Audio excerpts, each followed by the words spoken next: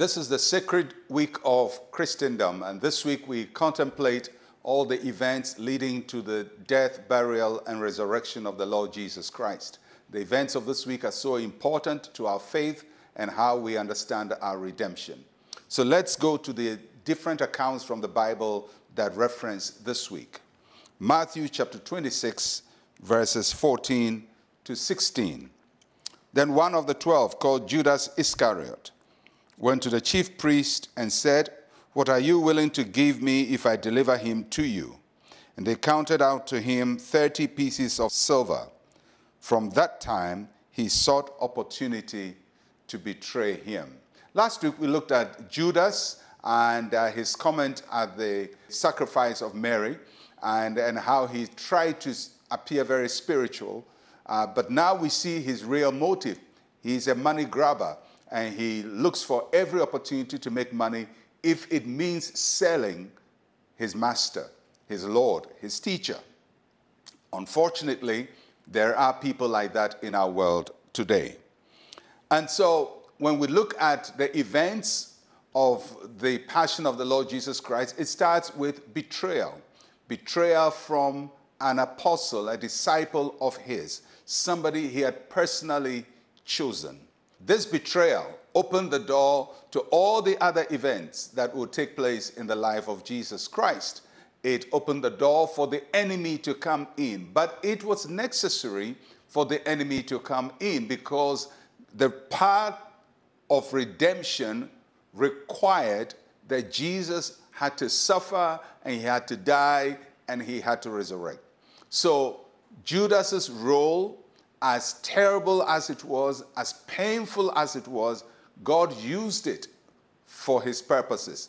And that's how God works. He uses the negatives of our lives, things that are horrible, to work out his purposes. It doesn't mean he approves of it or endorses it, but he just uses it because all things work together in accordance to his purposes, including the betrayal of Jesus by Judas.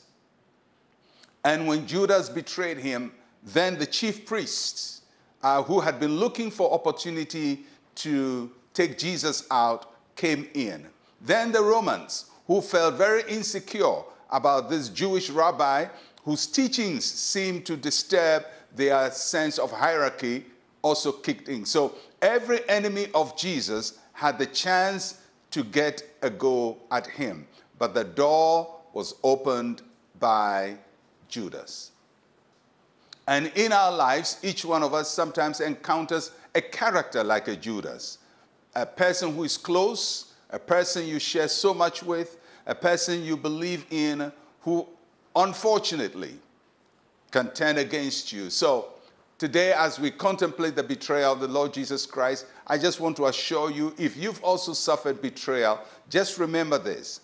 For a season, it may seem that the betrayal has opened the door for every bad thing to happen to you, but God will use the betrayal for your resurrection. He will use it to work out his purposes in your life. So being betrayed by people is bad, it's terrible, it's painful, but as we can see in the life of Jesus Christ, God is able to work out his purposes through it all.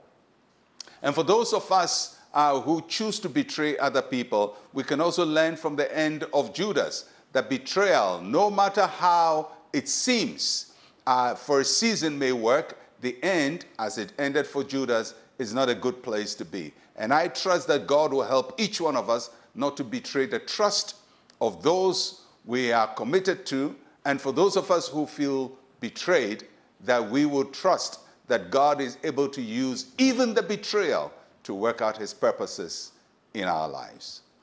Let us pray. Say with me, Heavenly Father, help me to remain true and faithful to those who trust me. In Jesus' name, amen and amen.